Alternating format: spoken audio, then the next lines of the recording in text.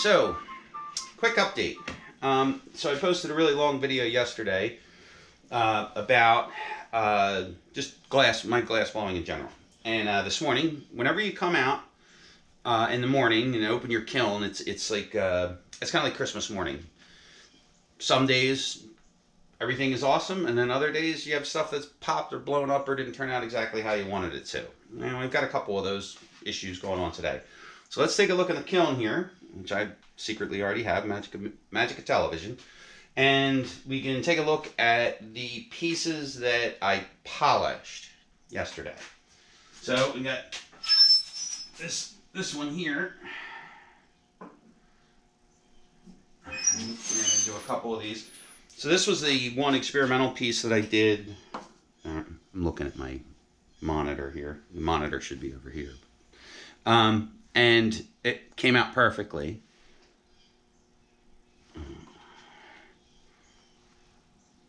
Yep. So it came out exactly as intended. Nice, beautiful, soft, flame polished lip, just like you would see at a store when you buy a glass. The other thing is, this is the one where I burnt the goo out of the inside. Whatever was inside of this glass, which, I mean, gross for a second, it's condensate inside the glass, and then when you heat it up, it kind of, I don't know, it cooks in, but it doesn't want to come out, I can tell you that much. That one came out great. This one came out okay, it came out sellable, so there's that. You never point out your flaws. Spring has sprung in Philadelphia, and my nose is running. This is the other, this is another one. And then these are exactly what I was shooting for, which is fantastic. Now all right, so let's pull the rest of these out and then I'll talk about my failures.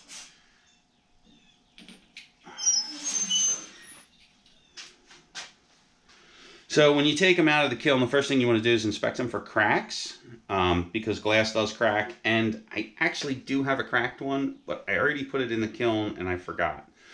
So I don't know if it's going to show up on my crappy GoPro here, but you can see the chamfer that I put in these, and then I polished the lips so it gets rid of the grinder marks. And this one, not so much. The chamfer wasn't as big on that one as it is on this one. But you can see there's a little marble in the bottom of all these. This one's a flower. It's an electric blue flower. These all are going to go up and get packed for the show, which is April 21st. This is not my kiln, obviously. This is my partner's kiln. One of these days I'll splurge and buy myself a guillotine door kiln. And again, no cracks, no funkiness inside. That one's got a little bit of funkiness around the bottom there, but I don't think that'll show up. Again, now this one here in particular is, there's another one with a nice chamfered edge. Nobody will ever notice it except me. Now this is part of a set of the sea anemone style. This one has a little bit of a wobbly base. But I think it'll be okay. It does stable out once you set it down. It does rock a little, but it settles straight out, so I'm not worried about it. I mean, not for nothing, I don't expect anybody to ever actually drink out of these. But, you know, it's getting this base perfectly 100% dead flat with the tools that I'm using right now are not going to work. I did break one yesterday, got caught. If you watched my other video, it got caught on the wheel and flung off into the brick wall, but sadly that one didn't survive. It hit perfectly right on the edge. And then here's two more. That persimmon, I kind of like it, but I don't think I'm going to use it anymore for this sea anemone style. Amber purple works out a little bit better because it gives it a, it's hard to describe it. It looks more realistic with the amber purple. The little fishies kind of get lost in these, but they're pretty cool looking. And I'm going to get more persimmon. Yeah, persimmon. I don't know how you say it. It's my Philly accent. Let's see, what else? Nope, that's it. That's all that was in there. Now, let's talk about the pieces that I made yesterday on camera. So this is the one in the very beginning of the the very beginning of the video where my camera dies and I don't get to show exactly what happens. So the original piece here was about this long, and it cracked at the punt and ran down the piece. So I was able to save it. And quite frankly, now understand that this is going to get ground off, but this is exactly what I was looking for. This is the exact size I was looking for. I like the shape, I like the size, and then what'll happen is this is going to get cut. It's going to get cut right along the top here, and it'll give me a nice, I'm shooting for 3.5 inches, and it looks like I'm going to get about 3 inches out of this one. Yeah, at its lowest point where it can be cut, it'll be about 3 inches. And you can see it's all really lumpy. And that'll all go away. These are ones that I ground yesterday afternoon that I have to flame polish still. Actually, this one was supposed to go in the kiln, but it didn't get put in the kiln. I'm actually not going to flame polish this one then. So, oh well. They don't all need to be flame polished. You can just take a little piece of sandpaper and just run it around the inside lip, and it comes out just fine, 85% of the time. Now, I'm not sure what I didn't review the second part of the video, which I will include in this video. But these are the ones. These are all frit rolled, and again, this is all going to get cut off. So what I'll end up with is about 65 millimeters. It's about 2¼ inches OD, or about 2.5 inches OD. And again, it's going to be probably, this one's going to be about 2.5 inches tall, which is too big for a shot glass, too small for a rocks glass, but just about the right size for a juice or whatever. This one does have a little bit of a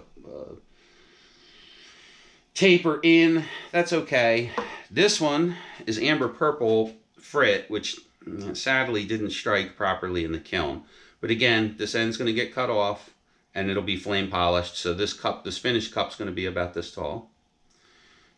And it's thick. These are thick. And this is actually exactly what I'm shooting for also. Perfect size, perfect height, nice and straight. It's got a little bit of a well in it. That's okay. These are hand blown. These are handmade. These are one of a kind. So I've got this one, which will have to be ground and then flame polished. And then this is another one that I'm really happy with. It's got a little bit of a doink in it right there. Part of the problem is this blue is really stiff.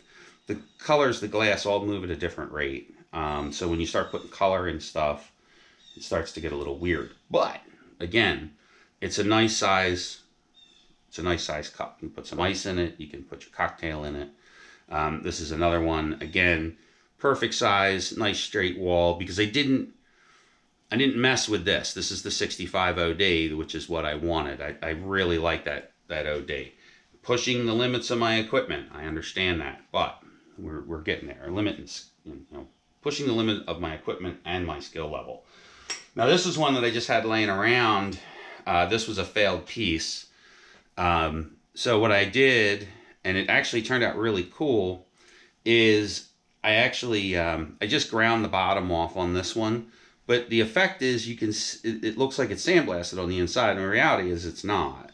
The base is real thick, and it looks like it's sandblasted. Pretty cool. That's about it. I think that'll complete this long series of videos, and then we'll get back to shooting some more videos later of other things. Mostly, I think what I'm going to do, the next video is going to be doing one of these glasses from start to finish. All right, now, I'm going to try to do this again, and hopefully I can get what I need to get on video. The camera overheating is problematic. It shut off halfway through the last time, and it broke, or the piece broke, which was so cool when it broke, because you got, you know, now you get to see me get mad. And it was my fault, so breaking that piece was my fault. So we're gonna light up again here. You'll notice I use a barbecue lighter. I do that for a couple reasons. One is I know where it is all the time. And I'm using a sparker lighter and not a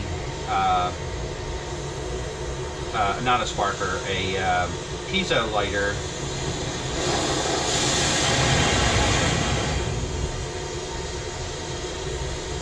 And not a spark lighter. Okay, so I have this piece here, and I don't know if it's going to show up, but this is out of round like crazy. So what I'm going to do is, I'm going to do something that's not really a good idea, but I'm going to do it anyway. I'm going to heat it up, and I'm going to try to put a crank in it to get it so the piece that's in my right hand will spin nicely. The piece that's in my right hand now is junk, so I'm not worried about it. Now this piece is gonna fucking crack too, because when I cut this, I didn't flame cut it. I scored it and heat struck it, and it to crack it half, because I can't hold a 65mm piece of tubing straight. I just can't do it. I don't have the strength in my hands. So what I need to do now, the crank worked, but my cut at the end here is really crooked. So I'm going to need to straighten that out. Let's see, get everything in order here.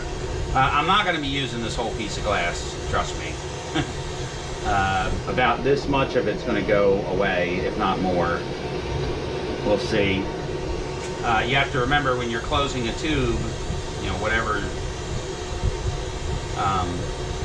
you know, a good 1.5 inches of that tube, if not 2 inches, is going in the trash. Especially one this big. This is a big piece of tubing.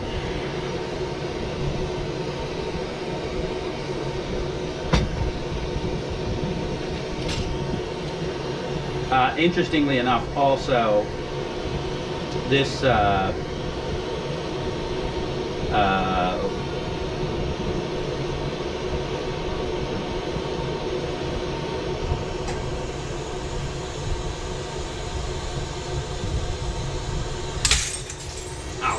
darn it. I don't know what that was, but I think if it was over there, it was important.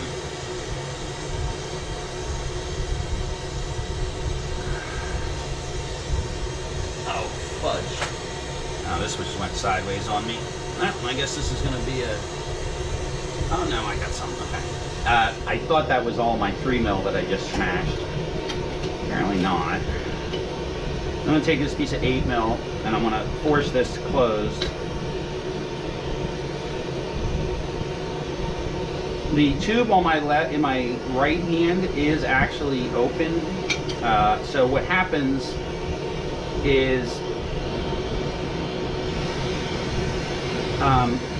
the heat's actually running up that end of the tube, and I got to kind of holding it. The tube in my right hand is absolutely getting hot, and I don't particularly care for that. Nobody really wants to burn the hell out of themselves if they can avoid it. And we're going to throw all of this away.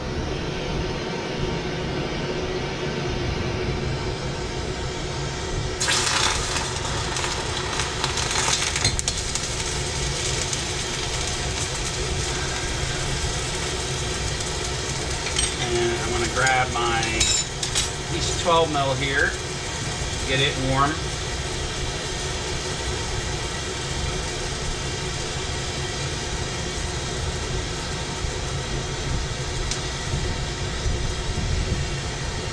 And I'm tilting the rod, I'm tilting the tube in my left hand downwards.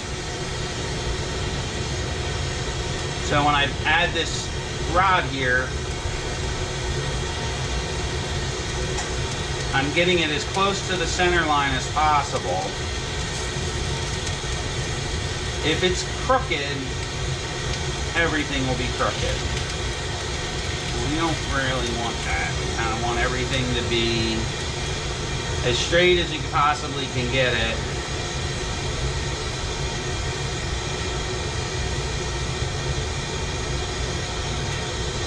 All the time. That's why they use lathes.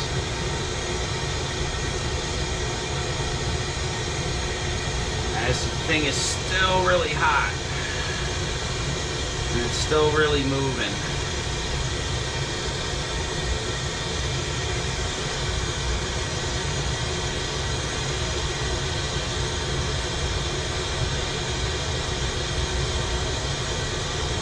For whatever reason, my marver's sticky. Alright, now I'm going to call it right there. This is going to be a smaller piece than I tried to work the last time for a lot of reasons. The main reason being is it cracked. So we're gonna definitely make a smaller piece here. My goal is actually sets of rocks glasses. If I can get some 4-inch tall, give or take a little bit, rocks glasses, that's kind of what I'm shooting for, with a relatively decent base. It's really what I kind of want. But, you know, it is what it is. Whatever I can make work. Now I'm pulling on this thing pretty hard to try to speed this process up a little before my camera dies. Alright, now get that booger.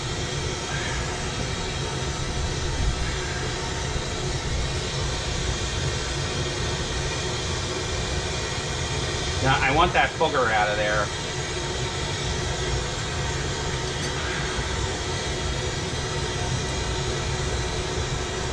Oh, I don't believe I did that. Okay.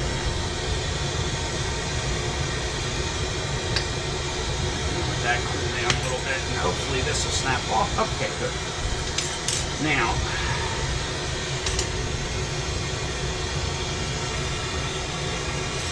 I'm going to tear this open, this end open again.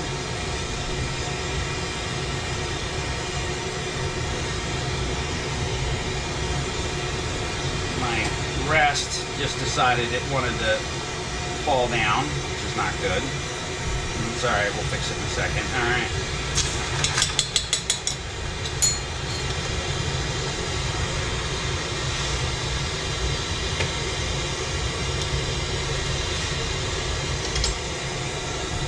Pretty good.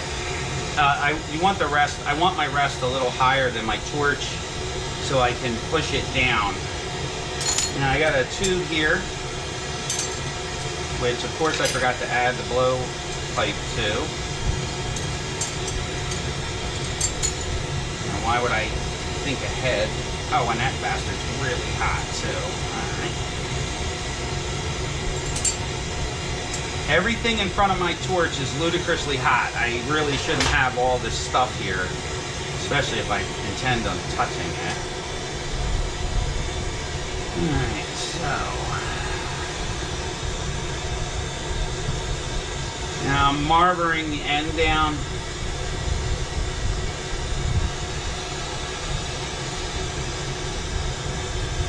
I'm paddling the end down as close as I can get it.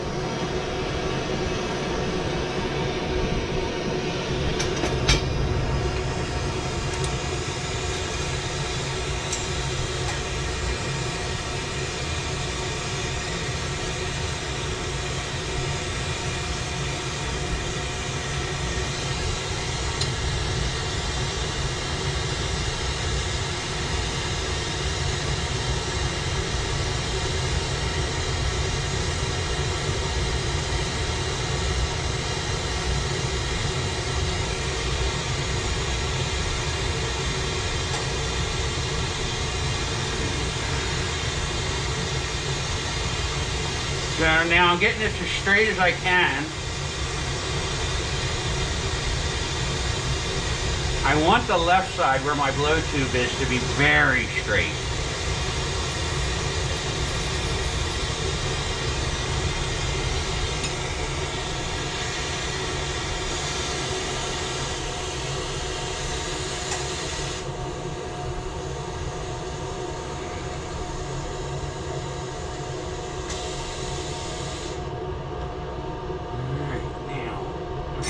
Shit drop. Oh, I know what I dropped. Oh, you rotten son of a bitch. I know what that was.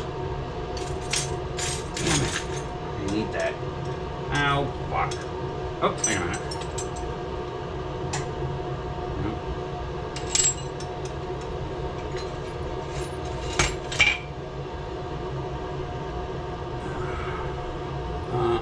That was catastrophic. Shit.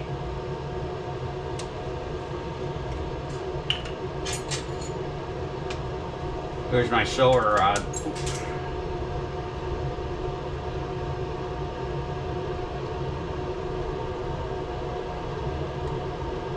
I hate doing that because it fucks up the powder.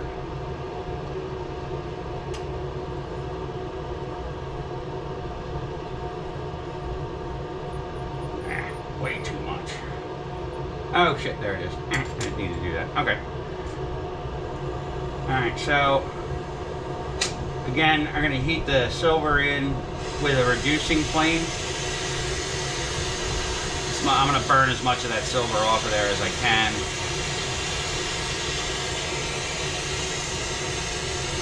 Or burn it in at least.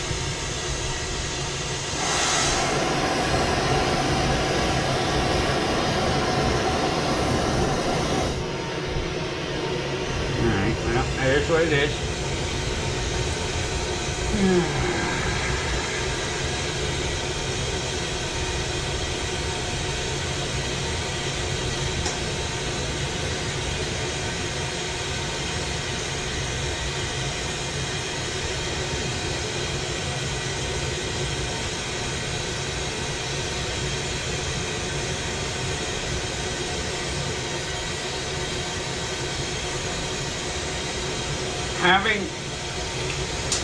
Having that much silver, it has two effects. One is it can get milky and nasty and ugly, but the other thing it does, which is kind of cool, is it'll put like speckles of silver on the piece when you get it real hot again, and that melts in and creates like these really cool starburst kind of effect. Trash. Now, my gold, which I had. Oh, there it is.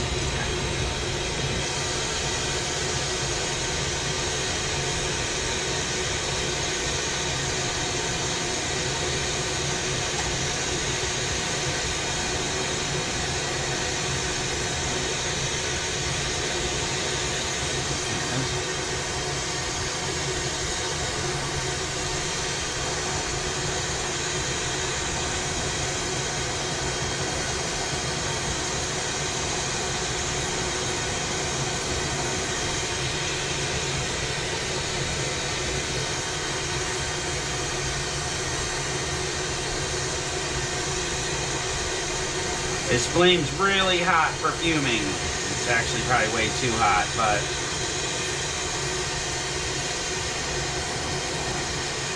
that's what we got. Careful with that. I don't want to lose another one.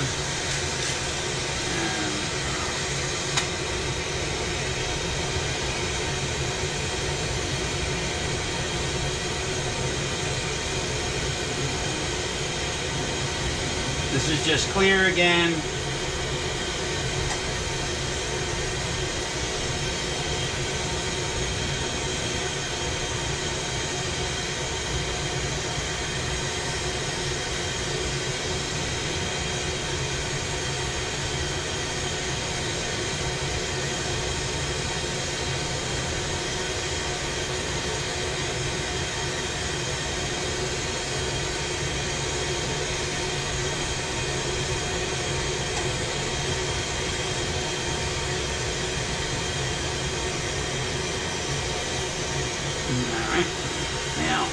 some blue over here. What do I want? Got this crazy blue.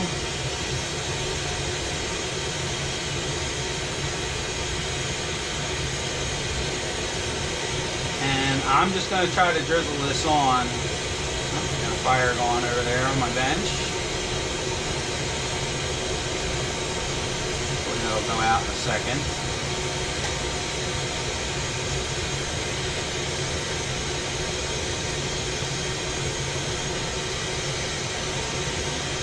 Doing this way actually causes some problems.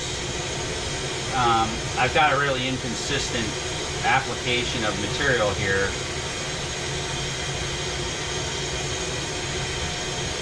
On the outside.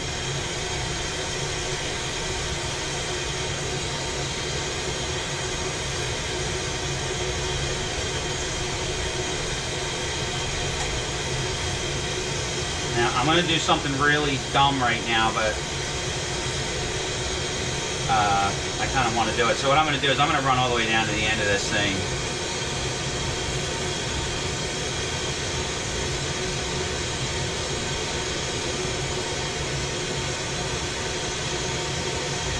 Just like that, which is bad. I should not have done that. And you're going to see probably why in a minute. So I'm out of torch. That's it. Ain't getting any hotter than it is right now. So now I'm going to melt these in. I'm going to start down here actually.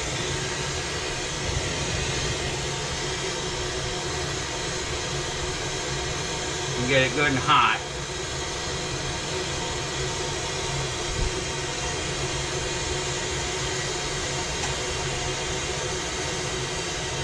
This piece of glass is about 3.5 inches, 4 inches in length.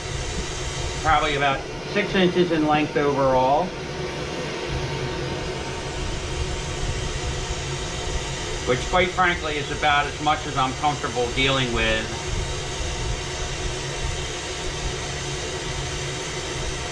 The other piece was way too big.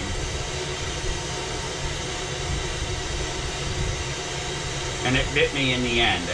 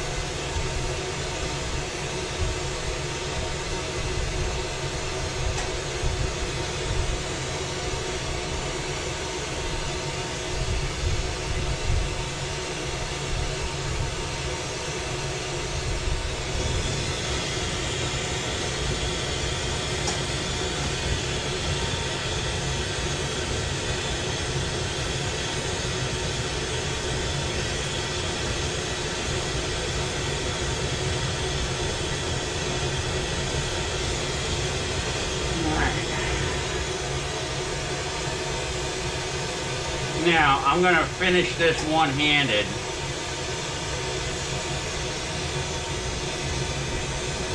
Well, I guess theoretically one-handed. Alright, so I'm going to set that aside.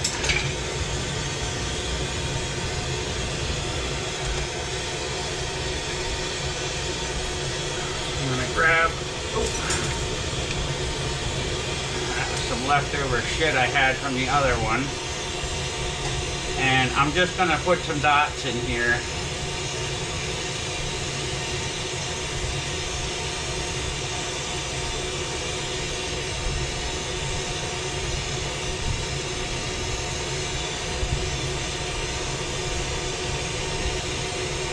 Alright, that'll work.